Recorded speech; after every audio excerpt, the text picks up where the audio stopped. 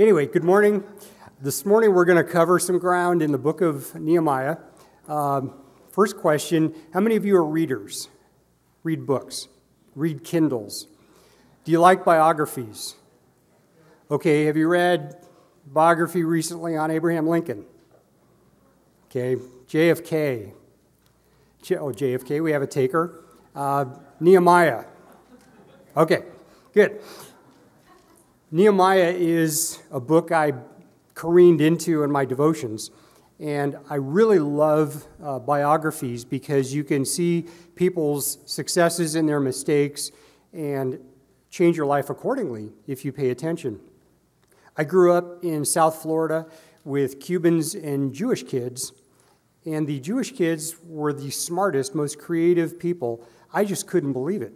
And most of us know that the best stand-up comedians are Jewish, the best this, the best that. If you saw a list of the things that Jews have accomplished since way back, it's amazing how God has touched these people. Nehemiah is no different.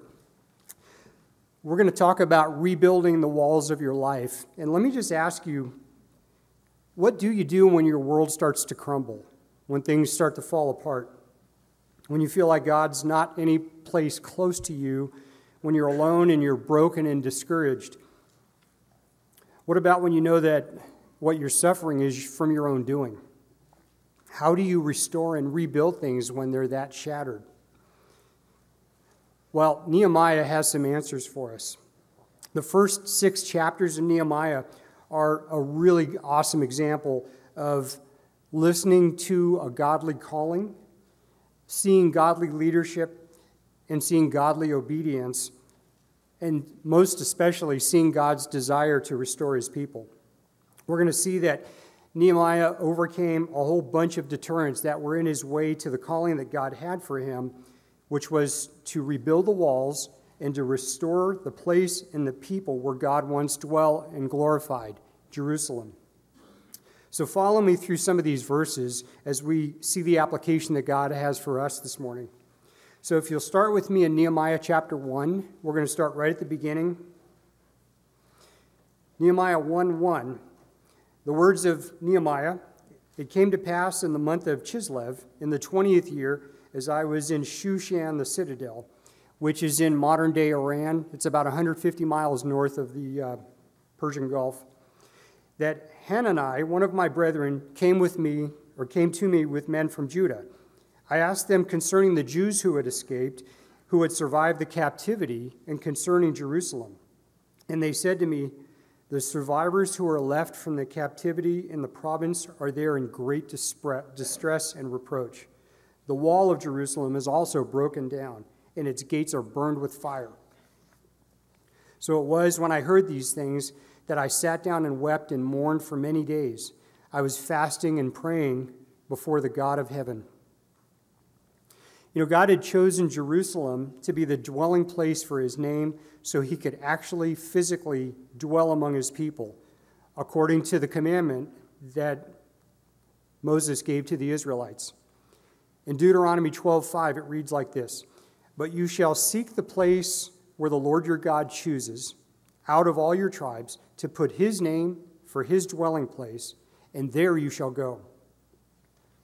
Well, during the reign of Solomon, the temple was actually built in Jerusalem, and Israel had risen to the height of all of its glory. Jerusalem's fame really caused all nations to acknowledge the God of Abraham, Isaac, and Jacob. And you can read about that in 1 Kings chapters 5 through 10. There's a great history lesson there about Jerusalem, about the building of the temple. Yet the unfaithfulness of God's people led to the destruction of Jerusalem in 586 BC.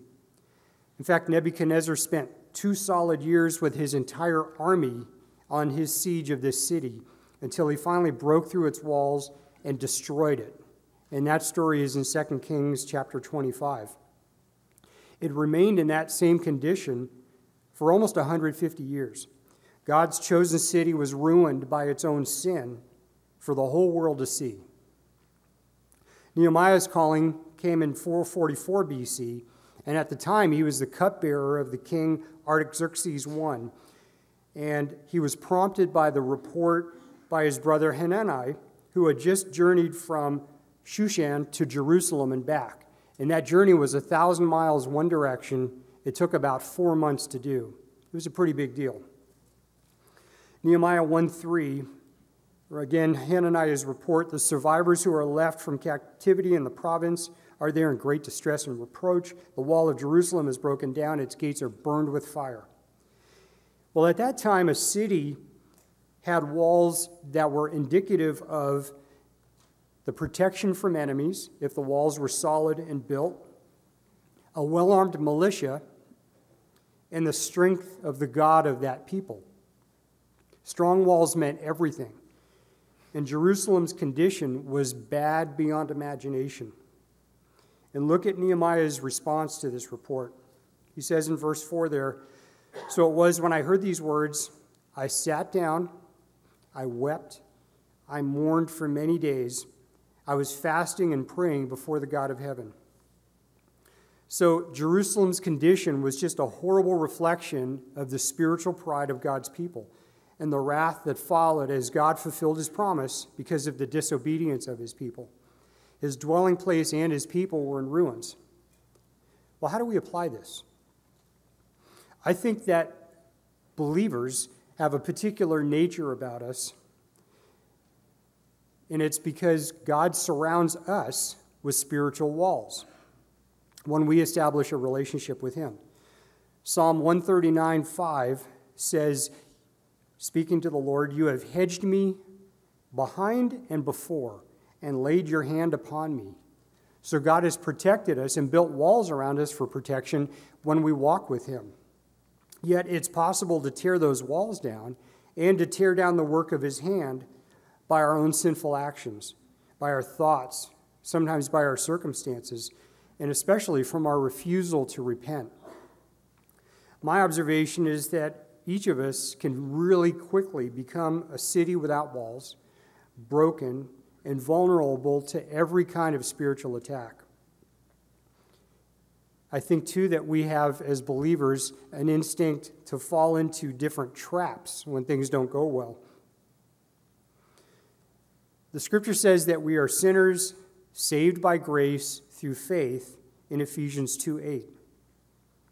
Yet, I think sometimes we hold ourselves to a standard of behavior that we think we're falling short of achieving, and it drives us to a state of self-condemnation. If you've experienced this, you know what it's like. It's devastating. And I've done it. Maybe you have. As a young believer, I remember thinking if I thought even one ill thought, my deal was done. God was through with me, because I came out of a pretty religious church, and you always felt the oppressive condemnation of a God of wrath, and I didn't know the God of grace and mercy.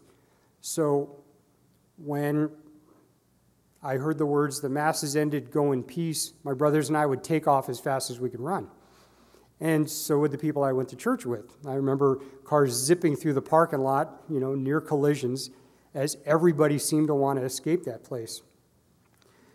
So I grew up with this sense that I'm never going to get it right here. And then when I came to believe in the cross and the salvation that was offered to me, and that somebody died for my sins and accepted me just how I was, it was almost too much. And yet I still created this standard of behavior for myself where I kept slipping and falling and messing it up. And after a while, you just get used to it. It can become your reality if you let it. In fact, we have a national, here's some quotes for you. We have a national day that I call, "Well, I guess I really am that bad a person day." And that's New Year's Day. We come up with resolutions for ourselves and a standard of behavior. And I think the statistics are, by the time you get to March, everybody has messed up every resolution. So it's about 100%. And then we reset them for the next year and do it over and over again. Believers are more prone to this, I think, than others. In Psalm 38:3, the scripture says this about our sin: "There is no soundness in my flesh because of your anger, nor any health in my bones because of my sin." So when we have sin in our lives and we don't reconcile it with the Lord, you're ripping the walls down of protection that God put about you, And the sin becomes the thing. Your lack of good behavior drives you away from the Lord. How many can say that they've never struggled with the enormity of their own sin? I mean, I hope all of us can go, man, I cannot do this. I don't have the ability to overcome this sin. Our own sinful behavior drives us sometimes, even though the Scripture teaches us that God has absolute authority and grace that covers every sin that we could ever commit when we repent. It causes your relationship with the Lord to break down, and it destroys the trust that you've been called to have in Him. So the first trap is we set a standard and fail. The second trap, we run into circumstances in our lives that you didn't have any part of creating sometimes, and those circumstances start to consume you, and they tear down the confidence and the sense of protection that you have in the Lord. Psalm 143, verse 3 says, "The enemy has persecuted my soul. He has crushed my life to the ground. He has made me dwell in darkness, like those who have long been dead. Therefore my spirit is overwhelmed within me. My heart within me is distressed." Excuse me. If you have suffered the loss of someone, if you have suffered through this financial stress that we're all going through, where life was just great, you had all your ducks in a row, and then it was stripped out of your hands. I remember in 2008, I read a story of a stockbroker in South Florida that was very wealthy, and there's a lot of trade and a lot of commerce in South Florida. This guy lost $300,000 in one day in his investments, and he pulled a gun out of his desk and killed himself. So his circumstances overwhelmed him. He couldn't deal with it, and he took his own life. Sometimes it seems that way, that things are not worth living for. And you understand that sense of persecution sometimes that can occur too if your circumstances aren't going your way. It is overwhelming. And it causes the walls in your life to crumble if you allow them. The third trap is the opposite of the first one. The third trap is to create a standard of behavior and then think that you're succeeding. And what this does is it fills you with self-righteousness, and it leads to what the world sees as the problem in the church. Excuse me. How many times have you heard people that you've invited to church say, "Oh, I don't want to go to that church, it's full of hypocrites. You know, they're all self-righteous. They all think they're so cool." I hear it. I don't hear it so much about our church, but I hear that bouncing around. That's what the world thinks about the church. People set their standard and then think that they're exceeding it, and it's a trap that God's people fell into. The most glorious, powerful city there ever was, and God took away even what they had, as it says in Matthew 25:28 in the parable of the talents. The one guy that buried his talent, remember, because he was afraid of his harsh taskmaster. The guy said, "Take that talent from him and give to him who has 10. And that's what happened to Jerusalem. We are called to be a temple of God that He promises to dwell in so that the attention of the world is drawn to Him. Now, how often do you think about that? That God actually made me something for the world to see as glorifying the God that I represent? That's a heavy load, but God does it every day. But because of self-inflicted condemnation or circumstances in our lives or proclaimed righteousness, the walls crumble and the presence and the power of God are gone. So how do you rebuild when your world starts to crumble? What do you do when your life is rubble on the ground? Is there more to it than just pretending that everything's okay and you're living in a broken wasteland of a life? Let's look at how Nehemiah dealt with this. Go back to chapter 1 with me and look at verse 4. The things that Nehemiah did when he got the news of the condition of Jerusalem was a great starting point. He says there, "So it was when I heard these words that I sat down, I wept, I mourned for many days. I was fasting and praying before the God of heaven. So really the first step in rebuilding, you confront the problem immediately. It doesn't say there's a delay, that he thought about it. He just went right after it. He stopped what he was doing. He just sat where he was and let it sink in. Next, he took time to weep over what he had heard. Nehemiah really felt the sadness of God's chosen people and his chosen place. It took him many days to mourn over what had occurred. Remember, this is a guy that is serving the king. His job was the cupbearer, so he was supposed to drink the king's drink ahead of time to see if it was poisoned or not. So he had a pretty good shot that he wasn't going to make it very far. But that was his job. And he served the Lord as a servant of the living God under a unbelieving king. And his heart was in Jerusalem all this time. So this report stopped him dead in his tracks, and it took him a long time to get over this. It says that he fasted in that verse. So he cleared even his need for food so he could focus on what was happening.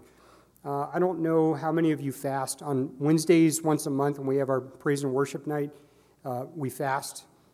And I have to tell you, I was supposed to do a blood test this week, and all I had to do was fast from 8 p.m. till 8 in the morning, and I could not get myself to not have cookies and milk before I went to bed. So I blew my little window there. It's not an easy thing, and I think in the world that we live in, fasting seems crazy. But what it does is it focuses your attention like a laser beam on what the Lord has put in front of you. Nehemiah fasted. And then the scripture says there that he prayed. And he didn't just pray, like we would pray before a meal. He prayed. Look at verses 5 through 11. Nehemiah says, I pray, Lord God of heaven, O great and awesome God, you who keep your covenant and mercy with those who love you and observe your commandments, please let your ear be attentive and your eyes open, that you may hear the prayer of your servant, which I pray before you now, day and night, for the children of Israel, your servants, and confess the sins of the children of Israel, which we have sinned against you. Both my father's house and I have sinned. We've acted very corruptly against you, and have not kept the commandments, the statutes, nor the ordinances which you've commanded your servant Moses. Remember, I pray, the word that you commanded your servant Moses, saying, if you are unfaithful, I will scatter you among nations, but if you return to me and keep my commandments and do them, though some of you were cast out to the farthest parts of heaven, yet I will gather them from there and bring them to a place which I have chosen as a dwelling for my name. Verse 10, now these are your servants and your people, whom you redeemed by your great power and by your strong hand. O Lord, I pray, please, let your ear be attentive to the prayer of your servant and the prayer of your servants who desire to fear your name. And let your servant prosper this day, I pray, and grant him mercy in the sight of this man, Artaxerxes, his boss. I like this last verse a lot, verse 11, because God reduces the requirement to hear us to the lowest common denominator. Nehemiah doesn't say there, be attentive to the prayer of your servant, Nehemiah, who's done some really cool stuff, and I'm really on my game. And he doesn't say, your servants who are really diligently serving you, listen to us because we got our act together. Look what he says. Listen to the prayer of your servants who desire to fear your name. There are no qualifications here except just desire. All God wants from us is a desire to desire him, and he's willing to be attentive and to hear us. It means that all of us are in, nobody's out. So Nehemiah got directly to the point. He wanted God to restore his people and restore his dwelling place in Jerusalem. Nehemiah knew God's promises and used them to open the pathway for God's response.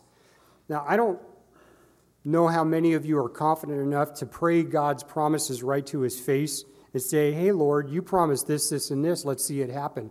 That's a scary thing.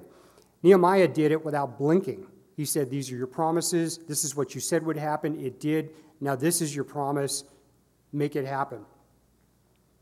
He knew and confessed the sins of the children of Israel and of his own sins. And then he asked for God to make a way for him with the king so that he could respond as God answered. So the application for us is, this is how you start. When your world is crumbling, when the walls are breaking down, you stop what you're doing, you seek the Lord, you fast, you pray to him. Nothing starts without that. The second thing that happens here that's really obvious is that Nehemiah takes practical action. So he approaches the king in Nehemiah chapter 2, verse 1. I'm not going to read this passage, but let me give you a little brief story here.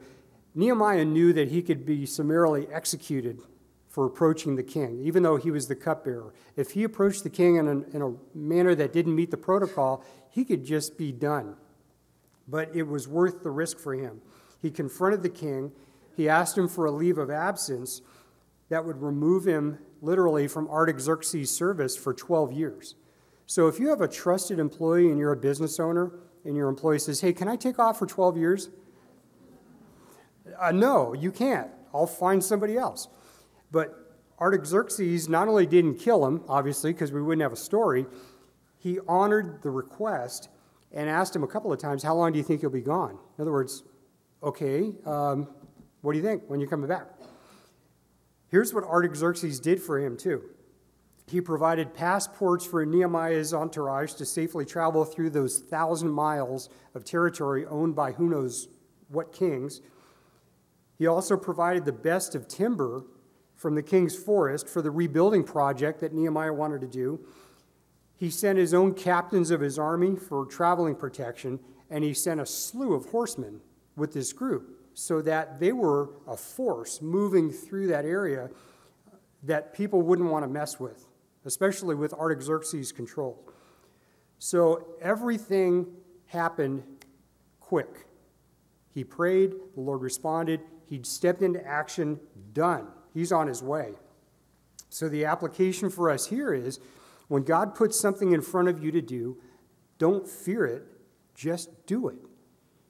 Now, I remember being in 10th grade and looking at the telephone with the 9 or the 10 little holes in it, a little rotary dial, and I was thinking, how can I get the courage up to dial these 7 numbers to call that girl I want to ask out? And it wasn't, I mean, I love to talk. It wasn't that. I was afraid of what the reaction was going to be. I had fear that paralyzed me. And I remember suffering that same sense, having to call a client about something bad, sometimes having to call my wife and tell her what I just bought. But there's fear that kind of overtakes us sometimes because we don't know what's going to happen. And the fear of the unknown is the biggest fear of all.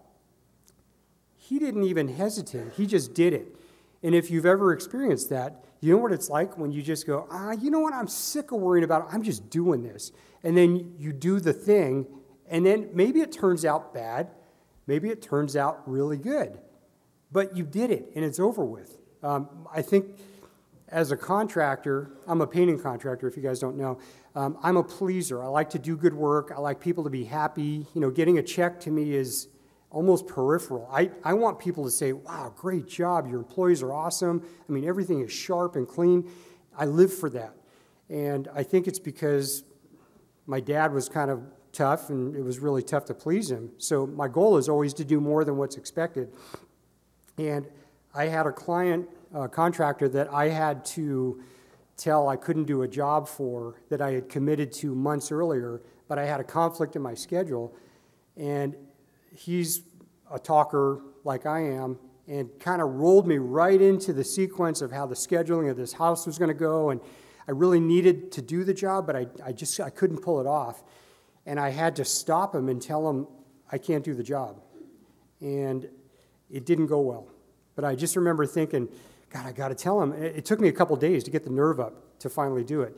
And I finally made the phone call, and it was awful. I got humiliated, made fun of, everything he could do to make me feel low life. And I did. And I hung up the phone, but something inside me just went, it's done. You did it. And it wasn't that bad. So the thing that I feared the most in my entire career just happened. I managed to avoid that situation for 30 years. And then when it finally happened and it was over, I just went, gosh, that's pretty cool. I want to do that again. Not that that's a good thing to do, but you understand the fear paralyzes us sometimes doing godly things, things that we know that we should do. So once God begins to move, go for it. Just step into it. Does he have something specific he's telling you? Then do it. So Nehemiah hits the problem when he gets to Jerusalem head on. More action. He gets there, he sees that Jerusalem is broken, it's tattered, left for dead. Yet, look at what he does. The very first thing, if you look at Nehemiah chapter 2, verse 11, Nehemiah arrives and he assesses the situation. He tours the walls when he arrives, and it reads like this. So I came to Jerusalem, and I was there for 3 days. Then I arose in the night, I and a few men with me. I told no one what my God had put on my heart to do at Jerusalem, nor was there any animal with me except the one on which I rode. Verse 13, he went out by night to the valley gate, to the serpent wall, to the refuse gate, and he viewed all these walls of Jerusalem that were broken down, went to the fountain gate, the king's pool, and at night he couldn't get under this area with his animals, so he went by night by the valley, he looked at the wall, and then turned back and came through the valley gate. So he went and surveyed all of the problem areas. And remember, this guy fasted and mourned for days over what he was going to see. He's there now. You don't see, I was grieved even more, and it was really messing me up, and I was going to go home. You don't see any of that. He just went and surveyed it all and said, okay, this, and this, and this. This is what needs to be dealt with. And how many times do we skip that step? You know, you may want to get things right with the Lord. You may pray and do the things to set the foundation for him to respond, and then not want to look at it after that. Gosh, I don't want to look at my books right now. I'm not doing good. Forget it. I'll just walk away. Well, Nehemiah looked at it head on, assessed it, and he could make a plan after that. He didn't try to sugarcoat any part of this shame that he saw, the disaster, which was the result of the sin of God's people. He just pragmatically assessed the damage and what would be required to rebuild it. So by going directly at the problem, he went from mourning and weeping to action. So the application here, we just have to take a good look at the issues that are creating the distress that you may be under. That's when God can step in and set you to work to rebuild the things that are torn down. The next thing Nehemiah does after this assessment, he encourages. He gathered all the Israelites together. He explained the damage, and then he used his personal testimony of God's hand moving him to the task. Look at Nehemiah 2:17 with me. Then I said to them, you see the distress we're in, how Jerusalem lies waste, and its gates are burned with fire. Come and let us build the wall of Jerusalem, that we may no longer be a reproach. And I told them of the hand of my God, which had been good upon me, and also of the king's words that he had spoken to me. So you see, he's telling them everything they need to hear. He knows what to say to them. 2:18, so they said, let us rise up and build. Then they set their hands to this good work. Okay, now remember, this is 150 years of this city sitting like this with nobody doing anything. It was a mess. If you've seen pictures of Midwestern town where we used to build a lot of cars recently, it is devastated. There are houses that are broken, looted, destroyed. People have abandoned Detroit, Michigan.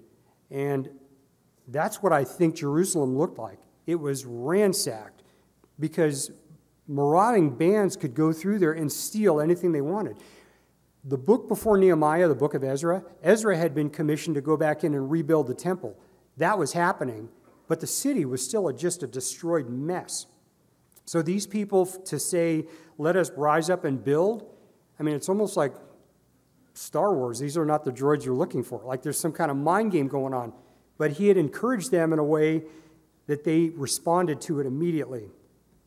So the application for us in this regard, we need to find encouragement and hope in God's word from our own personal testimony, from those around us, to rise up and get going with practical action.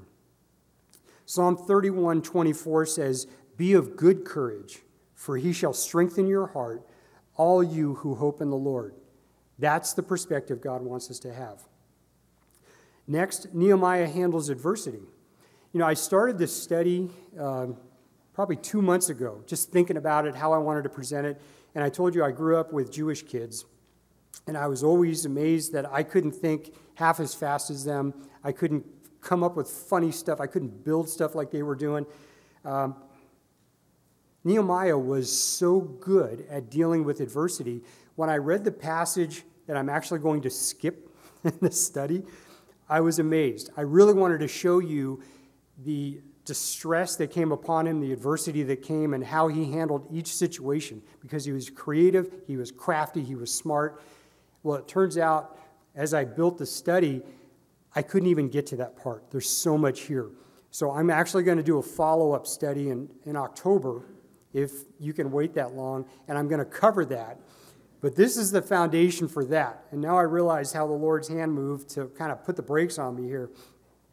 Nehemiah handled massive adversity. And it's funny, when you do nothing, the enemy can just leave you alone. You ever notice that? When things really are blasé and you're flatlining as a believer, you're not really under attack and things are sort of okay. I mean, you're not alive spiritually. You're a million miles from the Lord. But the enemy just goes and finds somebody else more important to play with and mess up.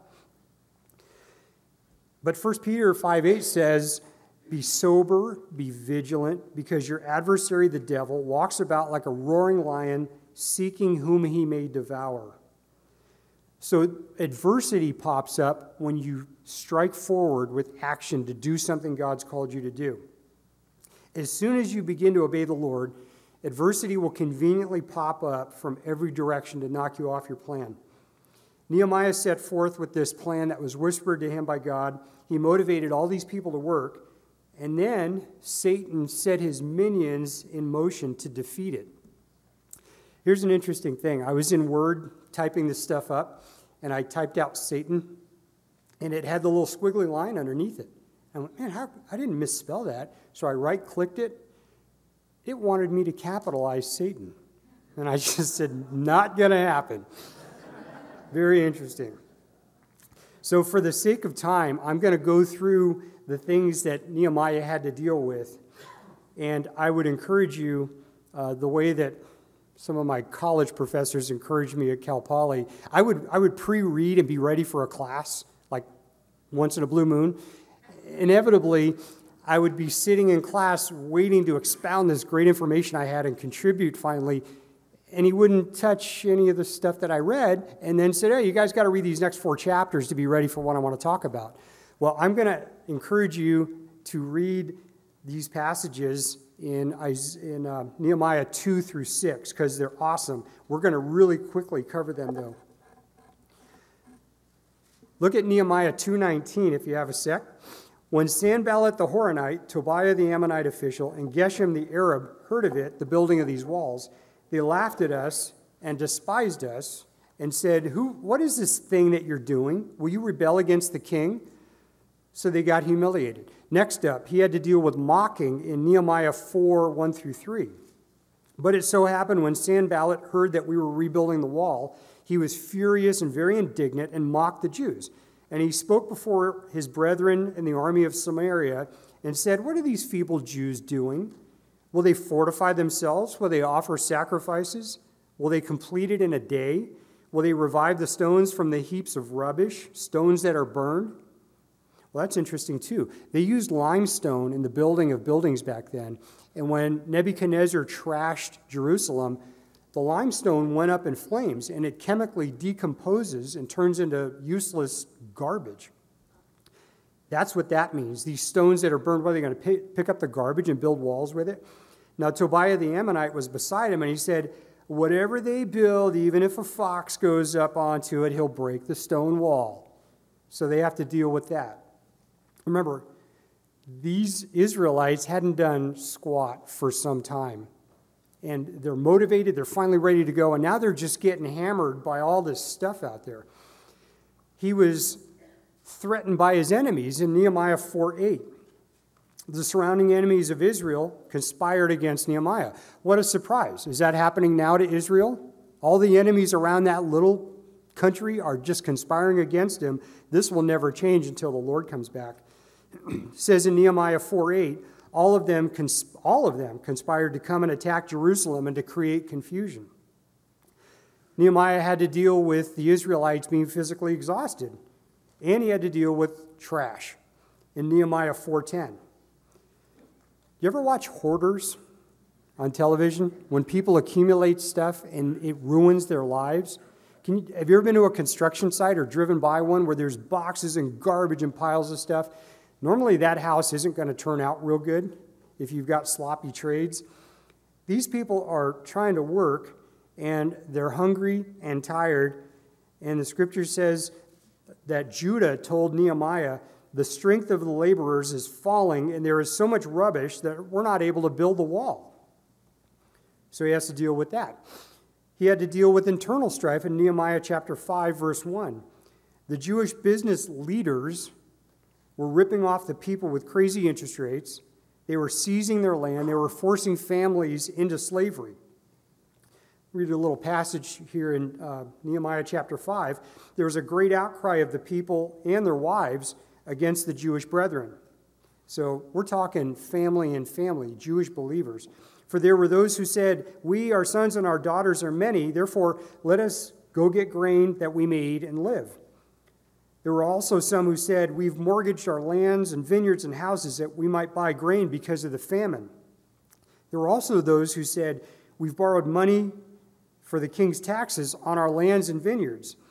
Yet now our flesh is as the flesh of our brethren, our children as their children, and indeed we are forcing our sons and our daughters to be slaves, and some of our daughters have been bought or brought into slavery. It is not in our power to redeem them, for other men have our lands and vineyards. And when I do the second part of the study, you'll see Nehemiah's reaction. He was angry. He was very angry, but they were getting torn up from within. You ever experienced that in your family? You're trying to accomplish something and there's so much infighting. How about someone dies and there's money that needs to be divvied out? You ever deal with that one? It's awful what money can do to people in their own family. These people are just trying to eat, and the Jewish leaders are taking their money. They're making them take out mortgages just to pay the tax. Nehemiah was distracted in Nehemiah chapter 6. 5 times, Sanballat tried to get Nehemiah distracted and away from his work. In Nehemiah 6, verse 2, it says, Sanballat and Geshem sent to me, saying, come, let us meet together among the villages in the plain of Ono. But they thought to do me harm, because she was really a bad singer anyway. They were trying to get him off the track and just get him confused. Nehemiah was slandered in chapter 6, verse 6. It's reported among the nations, and Geshem says that you and the Jews plan to rebel. Therefore, according to these rumors, you're rebuilding the wall that you can be their king. And you've also appointed prophets to proclaim concerning you at Jerusalem, saying, there's a king in Judah. Now these matters will be reported to the king. So come, therefore, let us consult together. Well, that's like someone saying, hey, the IRS is going to audit you when I call them about what I saw you do with your finances. Oh, no, please don't do that. You ever get the envelope that says IRS on it, and it's at a time when you're not thinking there should be forms coming to you? I always go, oh, man, I'm getting audited. This is not going to be good. That's what they were trying to do to Nehemiah. Oh, the king's going to hear about this, and you're in big trouble, buddy. He was distracted out of fear to go hide in the temple. In verse 10 of chapter 6, it says, afterward I came to the house of Shemaiah, the son of Delaiah, the son of another guy, who was a secret informer, and he said, let us meet together in the house of God, within the temple, and let us close the doors of the temple, for they're coming to kill you. Indeed, at night, they're going to come and kill you.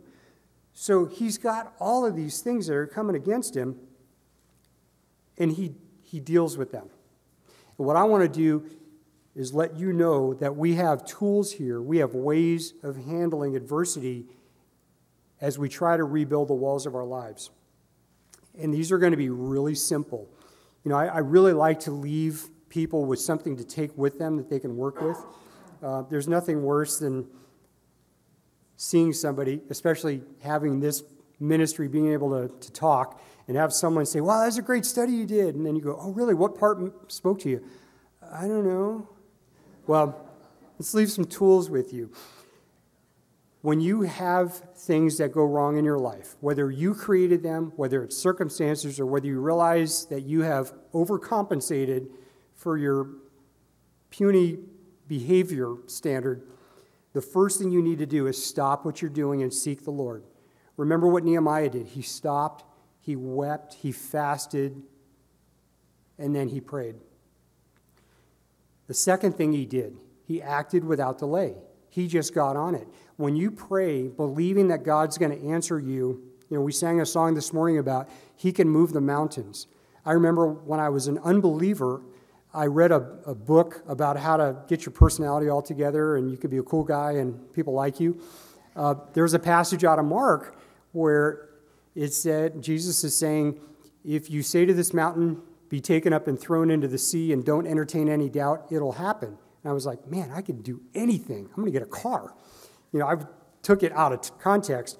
If we enter into a conversation with the Lord, though, in confidence, expect that He's going to respond. And then the next thing to do is act when He speaks to you. If you don't, if you sit, the enemy will find another thing to mess you up with, and nothing will get done. Next, expect adversity, and then deal with it. Are you getting humiliated or mocked? Are you being threatened? Whether it's someone that you know or if it's the enemy, stay in the Word and stand on the Word. That's how we deal with that. Are you exhausted? Maybe you're dealing with something that's just tearing you down, whether it's a job or a loss or whatever. What you do is you stop and eat. You rest. You take care of your physical stuff so that you can deal with the rest.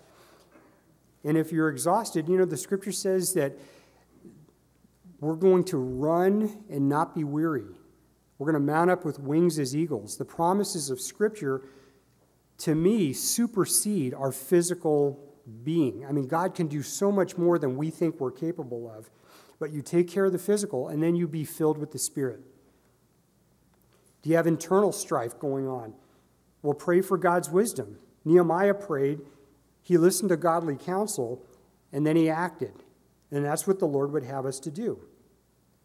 Are there distractions in your life? It's hard for me to even come to church without my iPhone. And I don't know how you guys are. I use it as a cover, like maybe I'll get some important text or phone call. My brother has an iPad that he takes to church. And I was like, come on, dude, that's worse than what I do. Well, it turns out he does have a Bible in there, and he can get verses highlighted and all these cool things. We are so distracted, we don't have a clue sometimes what the Lord's even speaking to us. And I think this is the toughest generation for believers to live in because there are so many things to pull your attention away. And I just read this morning that there's a company making an iPhone cover that has a 650-watt stun gun. So, if you're not distracted enough, now you can have a stun gun on your iPhone. If you're distracted, focus on spending time in the Word, spending time in fellowship with believers. And, I realize, too, that the most protected that I usually feel spiritually is when I'm here. And we all know how hard it is to get here on a Wednesday, to get here on a Sunday morning when you have stuff going on. But when you're here, aren't you glad you're here? And you're getting fed, and you fellowship with people, and you talk to somebody that has the same issues you do. Or maybe you talk to somebody that needs your encouragement, and you have a word for them. What a cool thing. Not forsaking the fellowshipping together one with another is so important because it focuses your attention and gets the distractions pushed out to the side.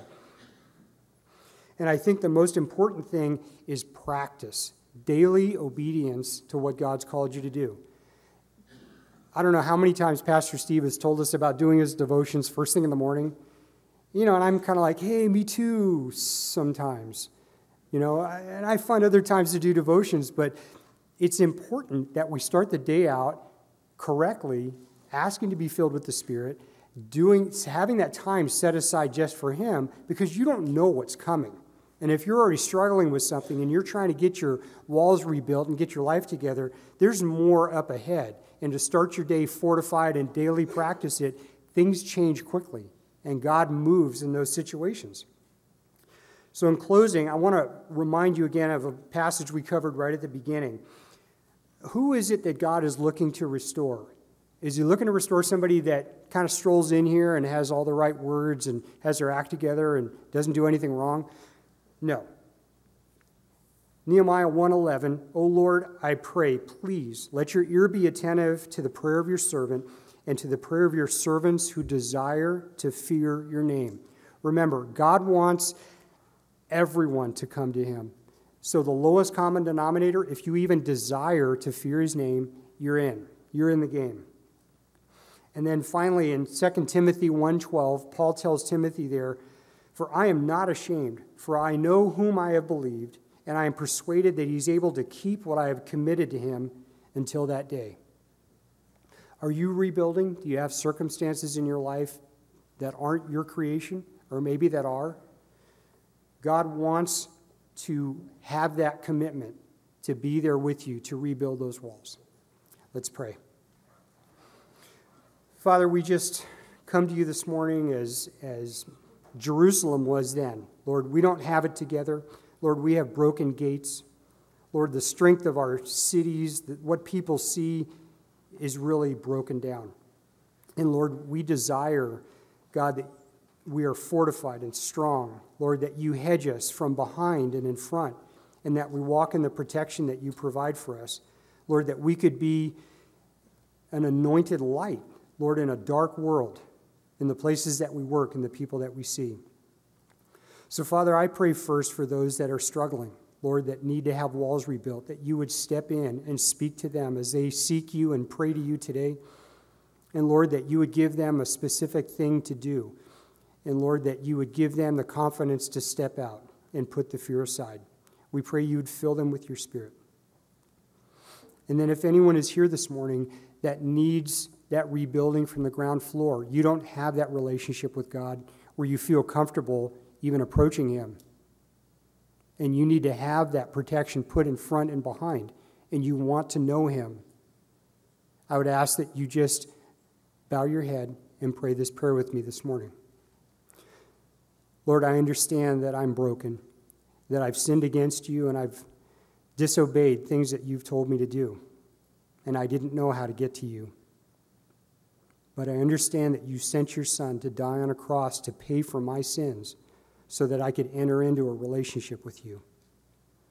Lord, I want to give you control of my life and let you have it. Lord, save me from my sins, and I pray that you would make a place for me in heaven with my name on it in your book of life. Amen.